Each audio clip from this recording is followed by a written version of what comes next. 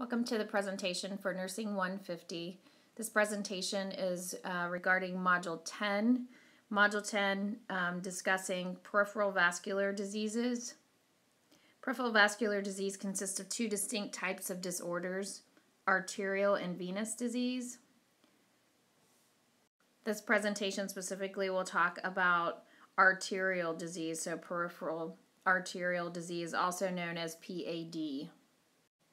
Most peripheral vascular disorders of the arteries are a consequence of arteriosclerosis, which is the thickening of the hardening of the arterial wall. This impedes circulation from the heart to the lower extremities. So the blood flow from the heart to the extremities is blocked, and the extremities do not get adequate blood flow. This can cause ischemia of the muscles in the lower extremity. Peripheral arterial disease is also caused by atherosclerosis. The atherosclerotic plaque obstructs optimal blood flow to the muscles of the lower extremity. With the increased muscle activity, there's an increased need for arterial blood flow. For this reason, during ambulation or exercise, limitations of the arterial blood flow can cause muscle pain due to the ischemia. It's much like angina and chest pain when we were talking about the coronary arteries having atherosclerosis in them and causing a decreased blood flow to the muscle. It's the same situation in the peripheral muscles.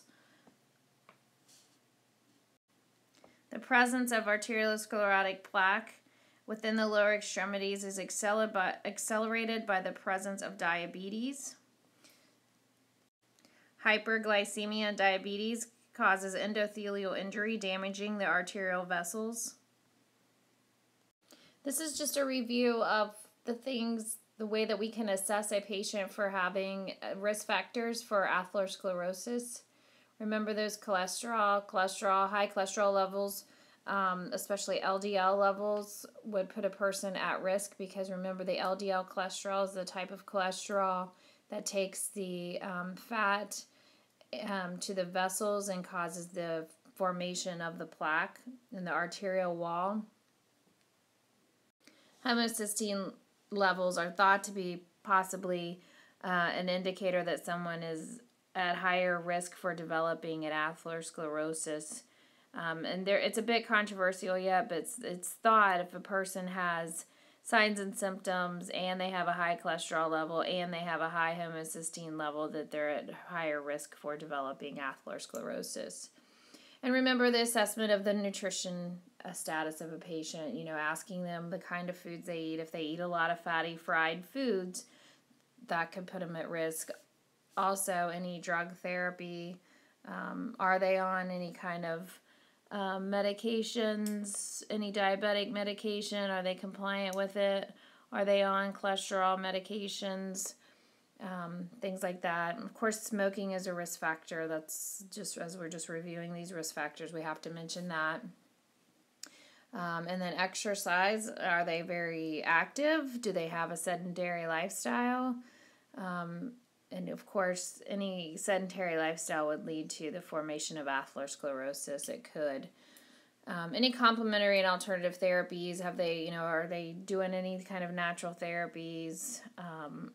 What other kinds of things do they have in their past medical history that we would need to know about to assess a patient?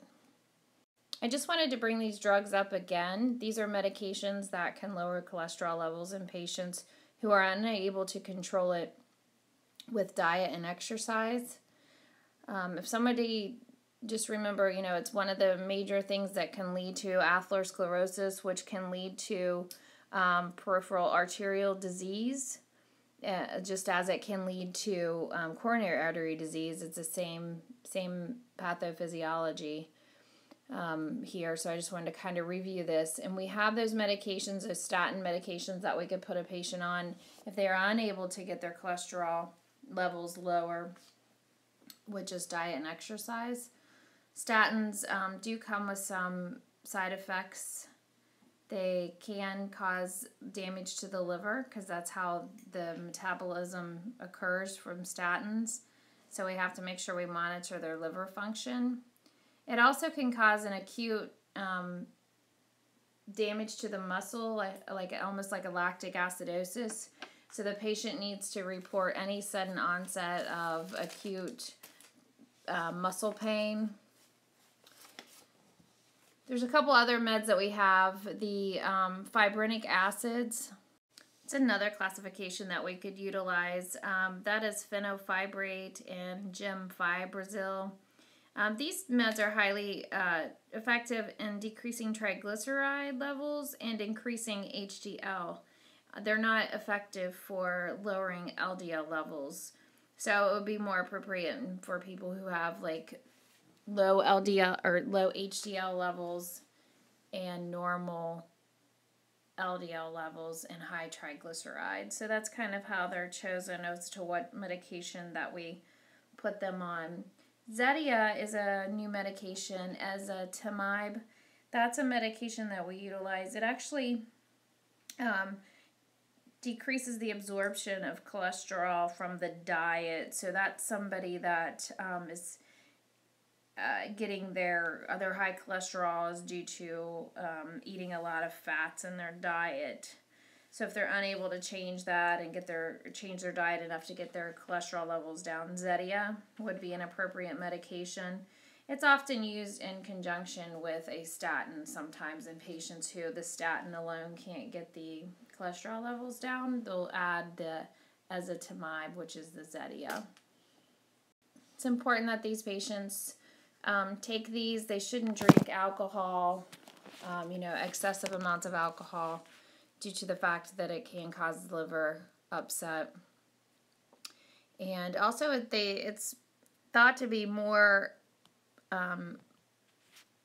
effective if they take it at night, due to the fact that our bodies naturally make cholesterol at night. So if they take the medication at night, it should decrease the production of the LDL cholesterol. That's the hope of it.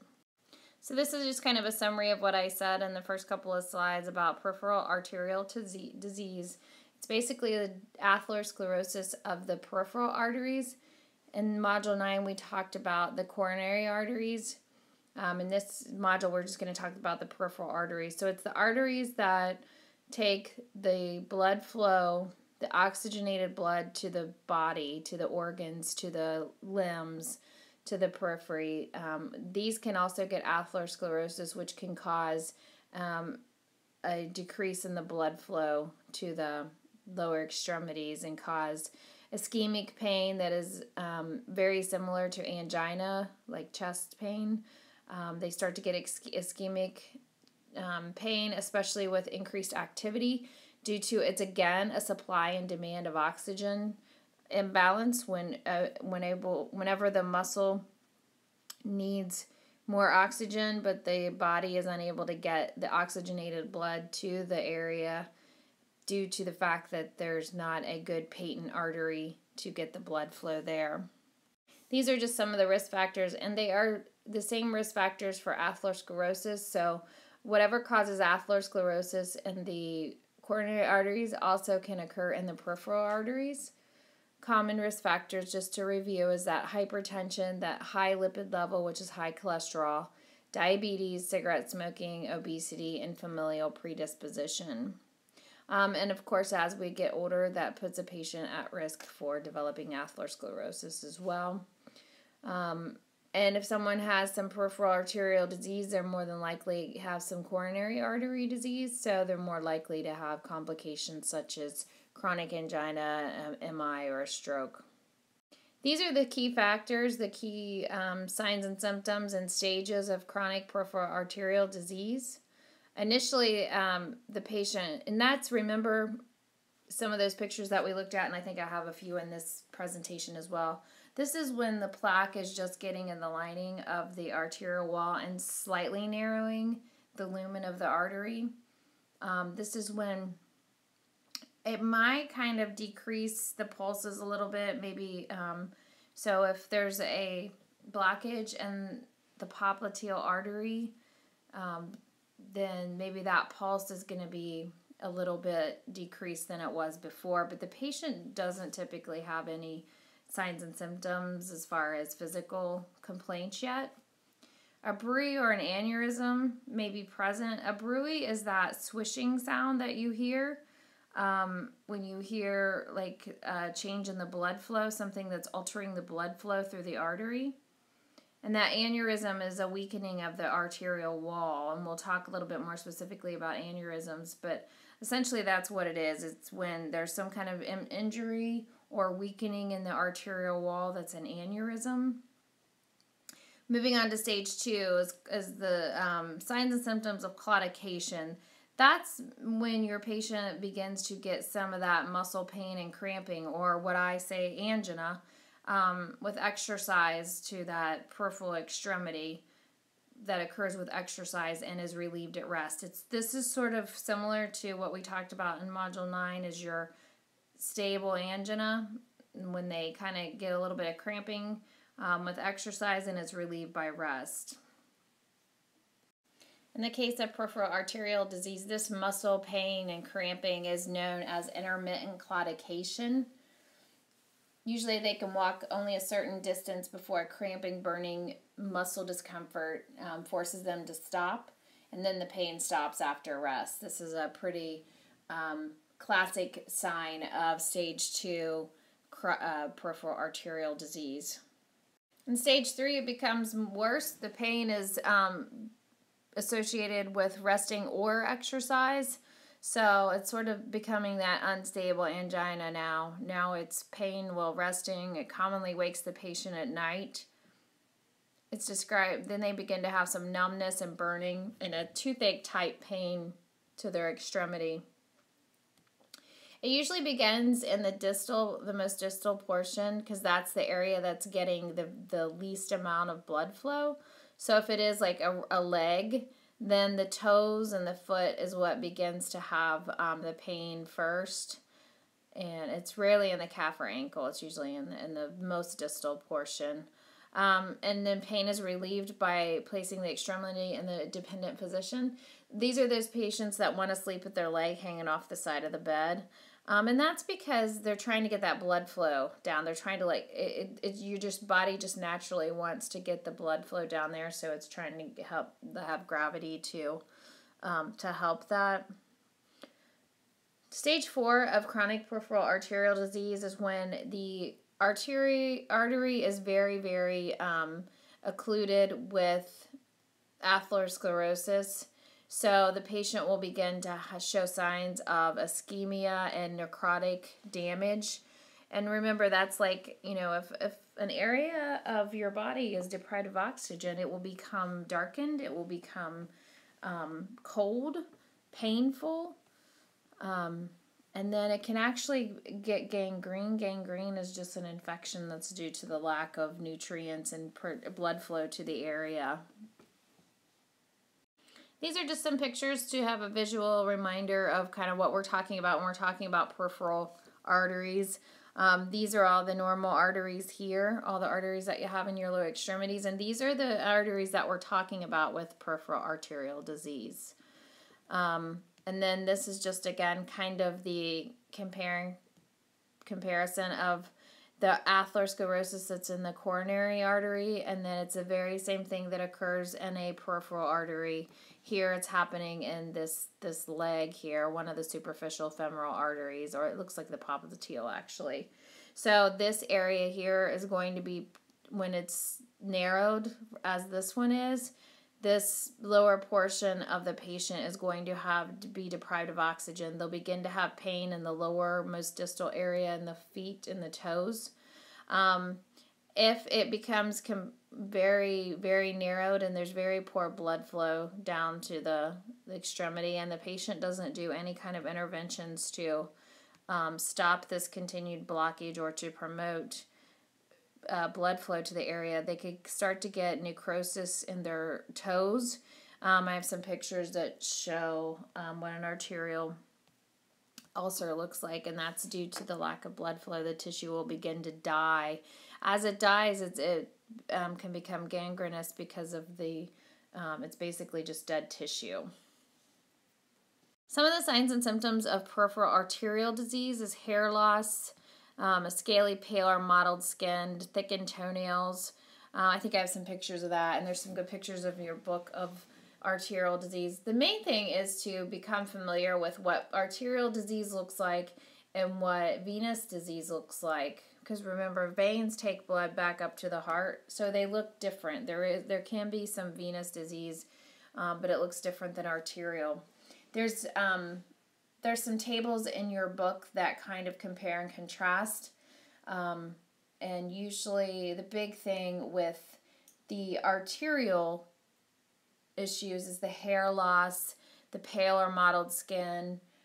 Also, the extremities become gray, darkened, pale. There's a dependent rubor, which is basically when the patient hangs their foot dependent, it becomes this, it's more than just like a redness. It almost looks like an infected redness. And that's just due to the poor tissue perfusion and the body trying to compensate and get blood flow down there. The patient will start to have like numbness and tingling. It's almost like, kind of like when your foot falls asleep, you get that weird numbness and tingling, and that's because, like, if you sat on your foot or something, you've blocked the blood flow to it. And change in positioning for these patients can cause that that weird dependent rubor. If they said they've had their foot up and now they put it down, it might get a little bit of an increased blood flow to the area, and they get that weird sensation when the blood's returning back to the area. The other thing is patients who have arterial disease want to keep their foot dangling. That's not the ideal. It's the most comfortable way for them to do it, but ideally they want to kind of put their feet up. The important thing is that they can elevate it, but they do not want to elevate it above the level of their heart, because then it won't get any blood flow at all. So they have to be very careful about how to elevate that extremity if it's a peripheral arterial disease, which is just the opposite with venous disease. And that's why I think it's important to make sure that you understand that there is a difference. And you need to be able to recognize the signs of each one. That way you know how to treat it, because they are treated a little bit differently. Diagnostic tests to diagnose peripheral arterial disease are mostly non-invasive and pretty easy to do. A Doppler probe is probably one of the most non-invasive. Basically, they'll do almost like an ultrasound, and they can do segmental systolic blood pressure measurements of the lower extremities. So basically what they're doing is they're taking the pressures, because all of our arteries have pressure, so they can tell if they're high, if they're higher in one area and lower in another area. That can kind of tell them if there's a blockage in a certain area. The specific test, also known as the ankle brachial index test, basically it's kind of taking blood pressures, taking a brachial blood pressure and an ankle blood pressure, and then they compare. An ABI of less than 0.9 in either leg is diagnostic of PAD. So basically it's the value is derived by dividing the ankle blood pressure by the brachial blood pressure. So it just kind of, it's like a comparison of what it is. And there's a picture of what they're doing here and how they compare it. That's just a real easy, non-invasive test, cheap test that we can do to help diagnose peripheral arterial disease. Plasmarography is kind of like just hooking up and getting some measurements or tracings of the arterial flow. So it's kind of like these tracings of how much there's the waveform of the artery is causing when it pumps the blood. So if the occlusion is present, the waveforms are decreased to flatten depending on the degree of occlusion. So again, a easy, quick diagnostic test. And really, there's no prep for these. They can eat, they can drink. There's no sedation. It's basically just taking special blood pressures. So nursing management. of a patient who has peripheral arterial disease, once we've decided that that's their diagnosis. Exercise and positioning, and there's specific ways of doing exercise and positioning. Exercise can improve arterial blood flow. Of course, we know that exercise is always good. It helps our blood flow. And then positioning is referring to helping the patient position their extremity to create the best blood flow to the area. They don't want to keep, they a lot of times they want to leave their extremity dangling, but they really should kind of move it around, and elevating it is controversial. You have to be very careful because we don't want them, the bottom line is we don't want them to raise their leg above their heart level because that goes against gravity, and that's going to make it even harder for the heart to pump blood to that extremity if it's up higher. Sometimes patients have swelling with their peripheral arterial disease, especially because people can have both. They can have arterial and they can have venous issues. So sometimes they'll have swelling, so it is important to kind of elevate their legs, but just don't put it above their heart, the level of their heart. Promoting vasodilation, so that means dilating the vessel so that it gets blood flow a little bit. This is done by keeping the environment warm. They should avoid being in cold weather because your vessels constrict when you're in cold weather, or you're in cold rooms or in a cold environment. So try to keep the environment as warm as possible. One thing to be careful about, the patient can have decreased ability to feel adequately, to have sensation, because they have numbness sometimes. So they should not be putting any kind of a heating pad on those extremities for heat, because they're going to burn themselves. They might end up burning themselves because they can't feel how hot it is. So it's better if they just kind of try to keep the entire environment warm and stay out of the cold. They shouldn't be out in cold temperatures for long periods of time. And always drink adequate fluids to make sure that that thins your blood a little bit, to make sure you have an adequate amount of fluids on board. So that's always important, to increase fluids. Avoid emotional stress, caffeine, and nicotine. They should stop smoking if at all possible, because that's going to help promote better blood flow. Nicotine also vasoconstricts, so it's going to be, it's going to be difficult to get that blood flow to that extremity if they're smoking and the vessels are being vasoconstricted. The two medications listed here are antiplatelet agents. We talked about those in the coronary artery disease. They work the same way with the peripheral arteries. They keep the platelets from sticking together and forming a clot, which will completely occlude the artery. Clopidogrel is a pretty safe drug. You do have to, it can make your patient be more at risk of bleeding, like if they have an injury, if they fall or something like that, they might bleed a little bit more than normal. So you just have to tell them to keep an eye out for any signs of excessive amount of bleeding and things like that. Here's a few more pictures of peripheral arterial disease. As you can see here, this is the buildup of the fatty substances in the wall of the artery. That's decreasing the blood flow to the peripheral part of the extremity here. And so the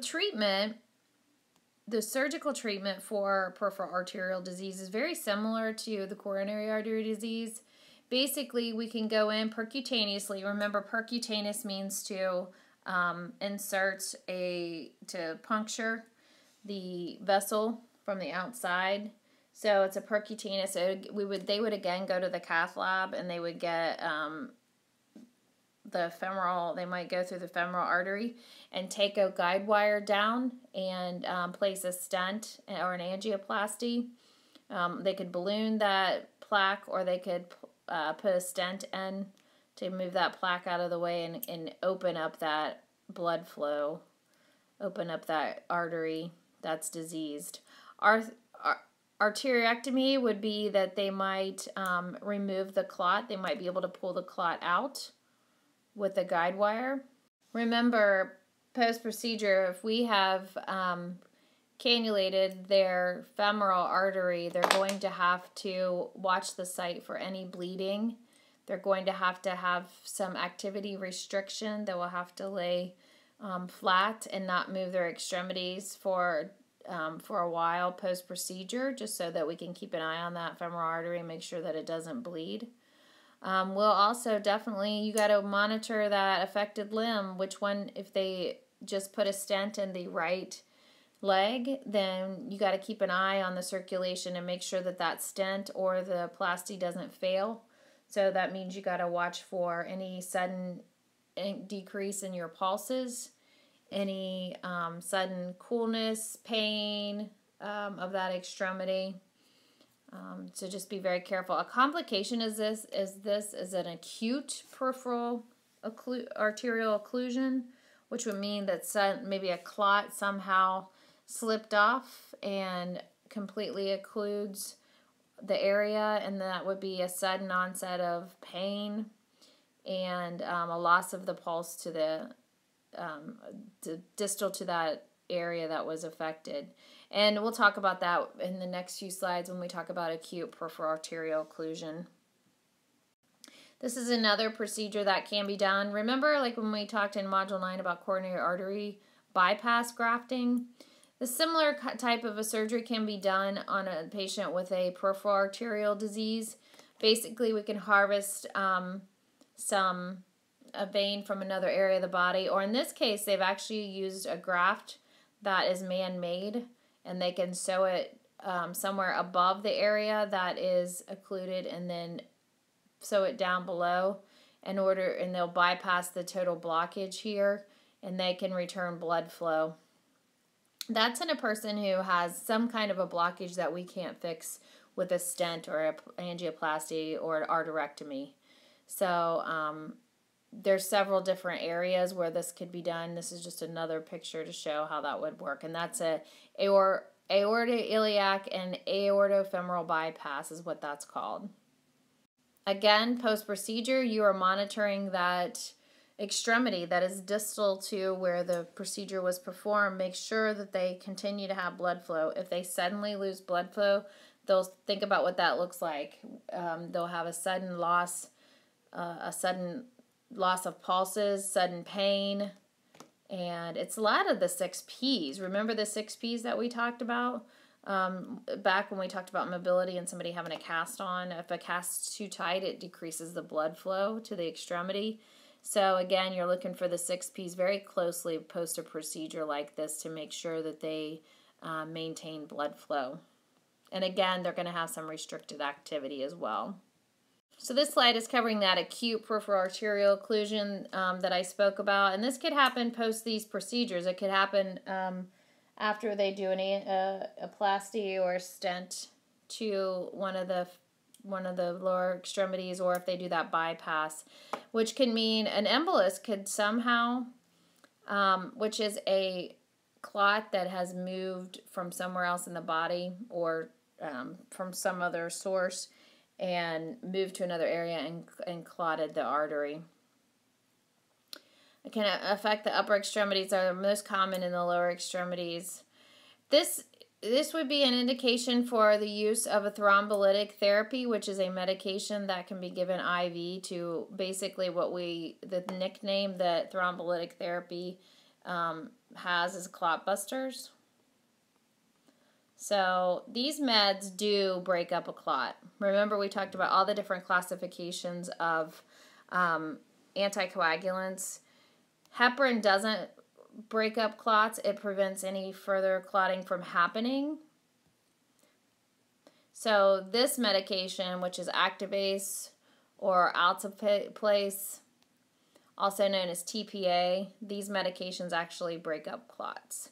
They have lots and lots of contraindications. I know that they're listed in your book. Thrombolytic therapy does have lots of contraindications. If anybody's had a recent history of any kind of surgery that would be a contraindication because they're going to be at high risk for bleeding.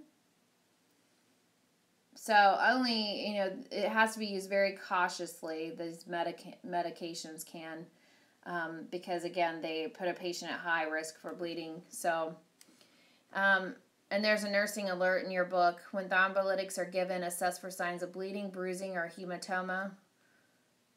So just keep a close eye on them. But it can be an effective medication that's given IV to bust up clots.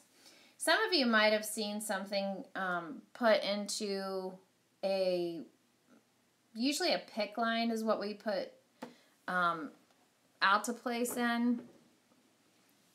Sometimes a PICC line, which is a peripherally inserted central catheter in a patient. It's just kind of a central line that's put in the upper arm. If it clots off, if the lumen of that catheter clots off, we will sometimes instill a small amount of alteplase in it in hopes of busting up the clot that's in that line so that we can continue to use it.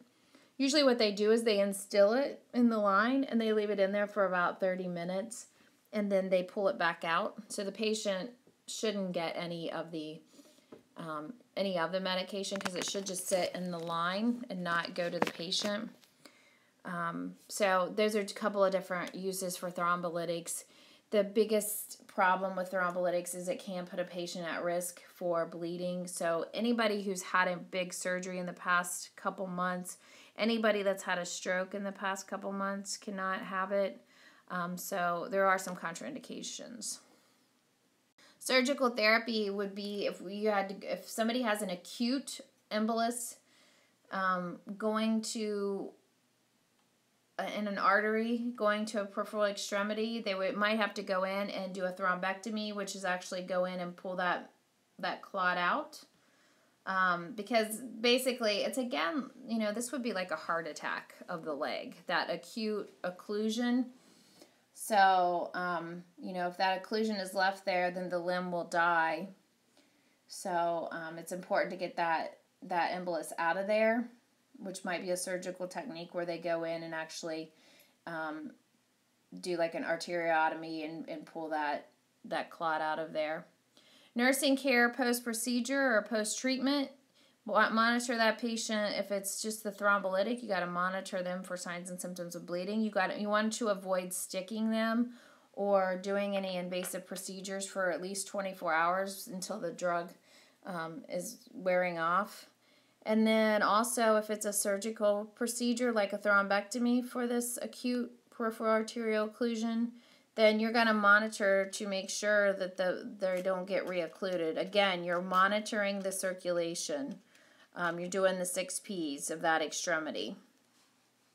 Just a reminder of the 6 Ps: pain, pallor, pulselessness, paresthesia, paralysis, and poikilothermia, which is coolness. Those are the things that you're looking for in people who have had any kind of procedure of their peripheral arteries. Make sure that you monitor for this to make sure that they maintain blood flow. So another disorder that can occur in an artery is an aneurysm. Aortic aneurysm is referring to an aneurysm of the aorta. Remember, the aorta comes off the left ventricle of the heart, and then it comes around and becomes the thoracic aorta, and then comes down further and becomes the abdominal aorta. And so this is referring to an aneurysm that can occur anywhere in that aorta. An aneurysm is a permanent localized dilation of an artery, which enlarges the artery. It can enlarge the diameter at least 2 times its normal diameter. There are different terms that can be used to describe the type of aneurysm it is. Fusiform means that it's a diffuse dilation affecting the entire circumference of the artery. So it would be this dilation of the entire circumference. And then the saccular is an outpatching affecting only a small portion. So it might be the arteries coming down here and then you have like a small portion on one side of it. That's a saccular one. Dissecting aneurysms. differ from aneurysms in that they are formed when blood accumulates in the wall of an artery. So this can happen like if there's an injury in the arterial wall that allows blood flow. So if the blood's coming through here and then there's an injury that allows blood flow to come in, it can begin to get within that wall there and it can cause a bulge. So that's a dissection. And I've already spoke about the abdominal aorta and the thoracic aorta. The abdominal aortic aneurysm is just referring to an aneurysm in the abdominal piece of it, and the thoracic abdominal aneurysm is just referring to an aneurysm in the thoracic piece up by the heart. Causes of aneurysms, atherosclerosis again is the most common cause, and again it's that buildup and damage of the arterial wall that can cause the bulging and the weakening in it. Same contributing factors. This makes it easy. Same thing can cause aneurysms that cause coronary artery disease. It's the same that causes peripheral arterial disease. Age, gender, and family history also make you more at risk for it. Hypertension is prolonged hypertension that's untreated is one of the major things that can really begin to cause aneurysms. It can weaken that arterial wall. That increased pressure, constant pressure, along with a damaged arterial wall caused by atherosclerosis can put a patient at risk for aneurysms. Here's some better pictures than the one that I drew. Again, just showing you the different types of aneurysms that occur. And usually that's what happens when somebody is diagnosed with an aneurysm. They just sort of try to define what kind it is, and that can define treatment. The other thing is that it has to be so big in order to require treatment. If it's just small, a detectable aneurysm is at least 5 centimeter in diameter. It's usually not until it becomes greater than 7, and it depends on the doctor and the patient. But usually they don't treat until it becomes greater than 7 centimeters. That's the last that I heard. And again, it depends on the patient. So if it's like a 5 centimeter aneurysm, then they might not treat until they just monitor it and make sure it doesn't get any bigger. And they try to do all the interventions to decrease risk factors so that it doesn't get any worse. This picture here just shows you some of the common areas. Again, this is the thoracic aorta, this is the abdominal aorta, and you can get aneurysms down in your peripheral areas as well. It's more common in your aorta. Of course, if these aneurysms, this weakening in the arterial wall would rupture, that would be an emergent situation. Usually your aorta is pushing out a large amount of blood flow at a high pressure. So if this ruptures, then the patient will lose a lot of blood quickly. And so it's usually a hemorrhagic shock that occurs, which would be evidenced by a sudden drop in a blood pressure, a sudden tachycardia, and the patient becoming lethargic quickly. That would be indicative of a hemorrhagic shock. Diagnosis of an aneurysm is it can be done accidental sometimes. A lot of times they'll be maybe scanning a patient, like a CT scan is the standard tool for assessing the size and location of an aneurysm. What can happen is if somebody's getting scanned for another issue and they'll say, oh, did you know you had an aneurysm? And then from there they begin to look at and see the size and location and everything. And that's how they would monitor it. If it's just small and it's not causing any problems, they would do CT scans usually like every 6 months, or if the patient's having any signs and symptoms, just to keep an eye on it. Repair of an aneurysm can be done if somebody does become symptomatic, or they begin to have, if the aneurysm gets bigger, then they could go in and do an elective surgery. And basically they just put in a graft, which is kind of like just a wrap, where they kind of put they kind of wrap the area to secure and just deliver like another resource to secure the aneurysm so that it doesn't rupture. There's a couple more arterial disorders that we want to talk about for Module 10. Thromboangiitis obliterans is also known as Buerger's disease. There's really no known cause for Buerger's disease. It's thought to be possibly autoimmune. One of the major risk factors is thought to be smoking. Buerger's disease is more common in men who smoke. And basically what it is, it's this claudication caused by inadequate blood supply. So they essentially have some damage to their vessel walls, and it's not thought to be associated with atherosclerosis. It's thought to be associated with damage to the vessels resulting in fibrosis and scarring in the arteries. And this causes pain. They have this intermittent claudication, especially with smoking. And the pain is ischemic pain. It's that kind of like that chest pain type thing that occurs in the digits. So it's usually it's either their hands or their lower extremities. These patients have a sensitivity to cold and report coldness and numbness. Their pulses may be decreased in their distal extremities. And their feet will be cool and red or cyanotic in a dependent position. So basically they have very similar signs and symptoms of peripheral arterial disease, but theirs is caused by a little bit different cause. So, they might have a normal cholesterol level and maybe fairly young actually, and no hypertension, but they have this signs and symptoms of some kind of a peripheral arterial disease. And if it's a young man who smokes, then they would encourage that patient to stop smoking and see if they can relieve some of the symptoms. Nursing interventions in Buerger's disease is directed towards preventing the progression of the disease. So that's teaching them about not smoking. And it says that a complete abstinence from tobacco in all forms is essential. So you have to remember your smokeless tobacco. Again, you're going to, kind of like peripheral arterial disease, you're going to avoid vasoconstriction. So that means stay out of the cold. Avoid prolonged exposure to cold. And they want to try to keep a warm environment to promote vasodilation.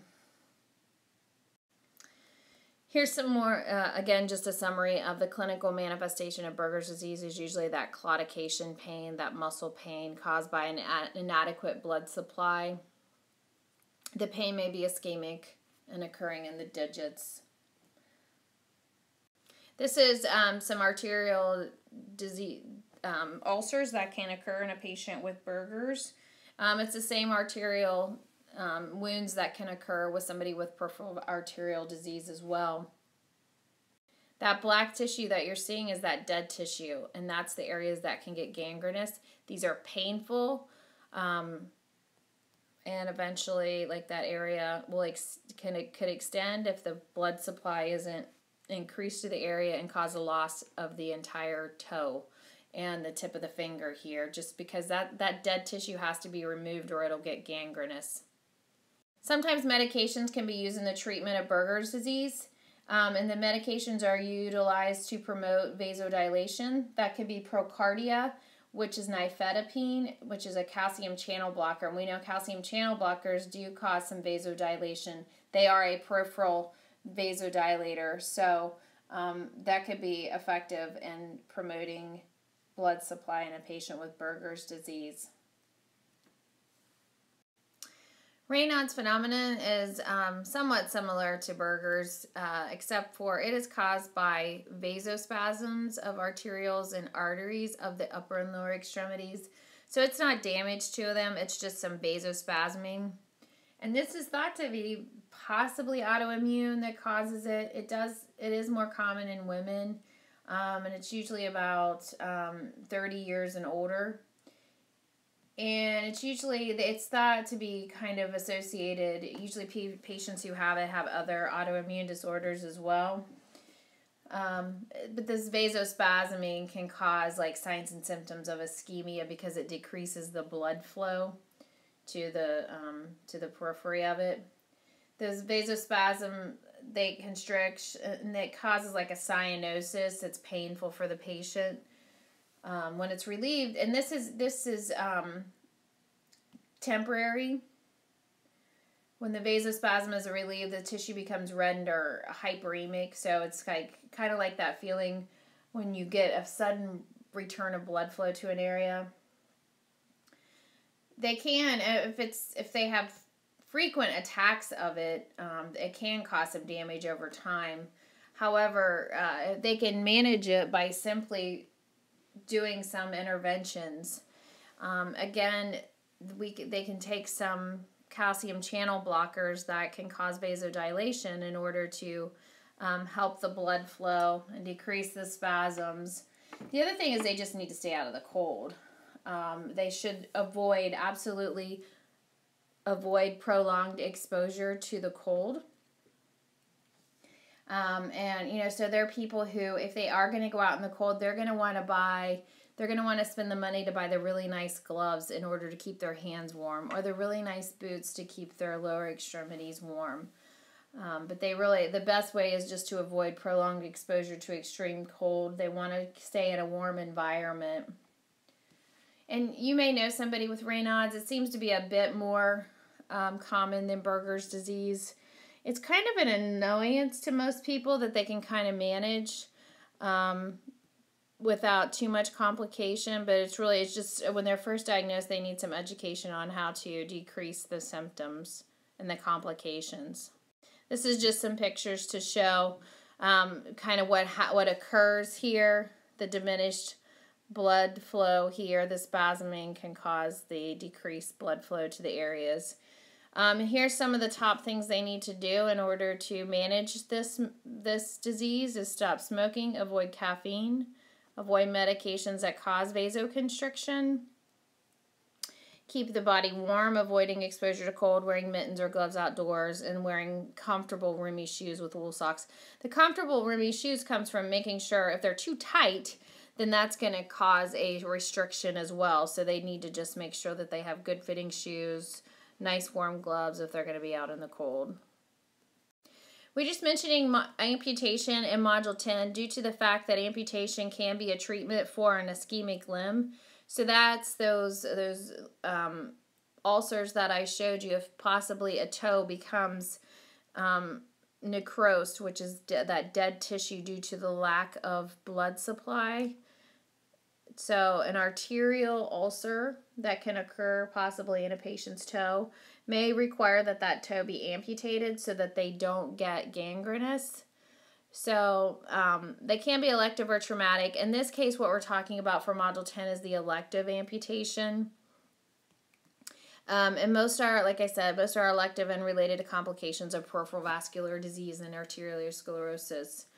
So the ischemic limb causes a death to tissue which needs to be removed. So if it becomes gangrenous, that gangrenous infection can actually spread to the rest of the body and the patient will die. So that's why that area has to be amputated at times.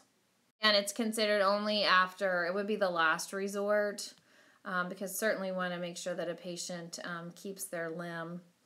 But sometimes they do have to, it's the necrosis, maybe the patient's non-compliant or things like that. The amputation might have to occur, in those, remember I said there's acute peripheral arterial occlusions, maybe where that embolus comes, and if it's not treated effectively and treated promptly, it could lead to tissue death, which could lead to an amputation. So it's important to make sure we treat those early. Post-procedure pain or post-procedure care for a patient with an amputation would certainly be related to their body image. Make sure that you help a patient get enough support to deal with any kind of body image issues that occur after an amputation. And phantom limb pain is something that is poorly understood and often undertreated. Just the main thing is to understand that phantom limb pain is usually due to the nerve endings of an area that was amputated, and the patient, it is real pain. That's just the main thing to understand, that phantom limb pain is real pain. They say, I have pain in my foot, and they've had their foot amputated. You know, you can't just say to them, oh, there is no foot there, you can't have pain in it. Well, they actually do. It's a sensation that they get that is often very difficult to deal with. We can give them pain medication. It's often not very effective. A lot of times it's doing other things like imagery, distraction, talking, supportive care are ways, some of the best ways to treat phantom limb pain. But the most important take home for the nurse is that phantom limb pain is real pain. You can't just blow it off and say you can't have pain there, because they do, and it's very, very painful at times. This concludes the presentation for part 1 of Module 10. I look forward to discussing these topics with you in class.